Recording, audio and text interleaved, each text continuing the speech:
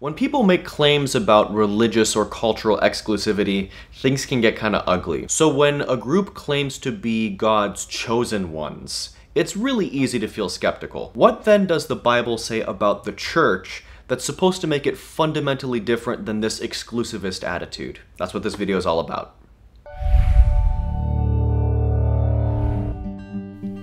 What does it mean to be chosen by God? Many people know that the Bible speaks about Israel as God's chosen people.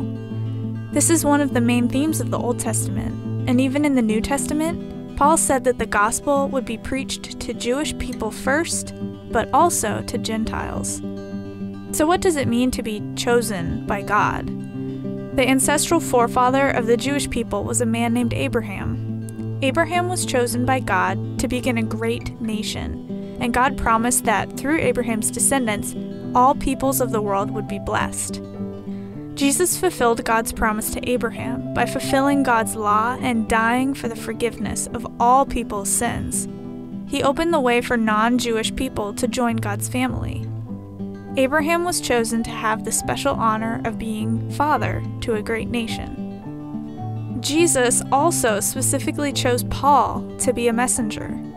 Even though Paul was Jewish, like Jesus, he was chosen to preach the gospel to the Gentiles and to bring them into the kingdom of God. That was a mission that Paul was proud to fulfill, but there was also a sadness that came with this mission. In Romans 9, Paul says, "My heart is filled with bitter sorrow and unending grief for my Jewish brothers and sisters.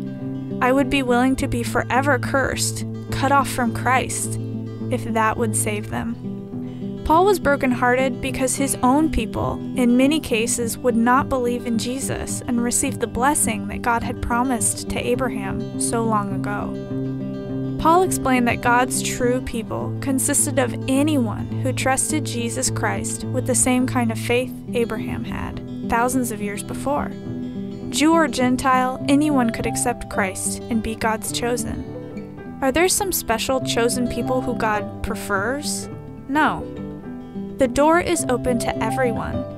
The church is the collective chosen family of God, the new Israel, the new children of Abraham. All people are welcome to join this chosen family if they accept Jesus Christ as their Savior.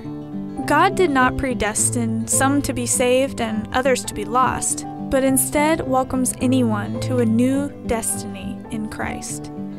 This fulfills his promise to Abraham, a family as big as the whole world. Jesus has opened the door for you to join the family too. Everyone is welcome in the family of the chosen one.